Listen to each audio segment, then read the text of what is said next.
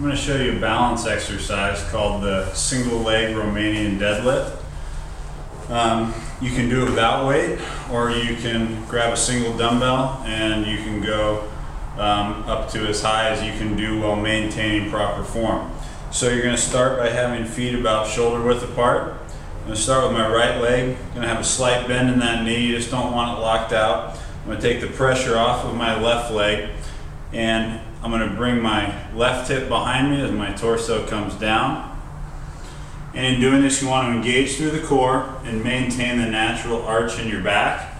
And then you're going to come back up. I'll show you this from the side, and I'll do it with a dumbbell this time. So I'm going to do my right leg again, and I'm going to have the dumbbell in my right hand, slight bend in my right leg, take the pressure off of my left leg, extend my left hip back as my torso comes down, and then come back up.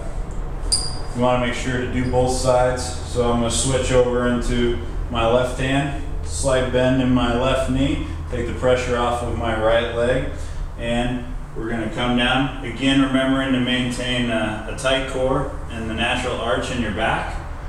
Then you're going to come back up. And this is good to do about 10 reps with each leg and to do 2 or 3 sets. And that's how you do the single leg Romanian deadlift.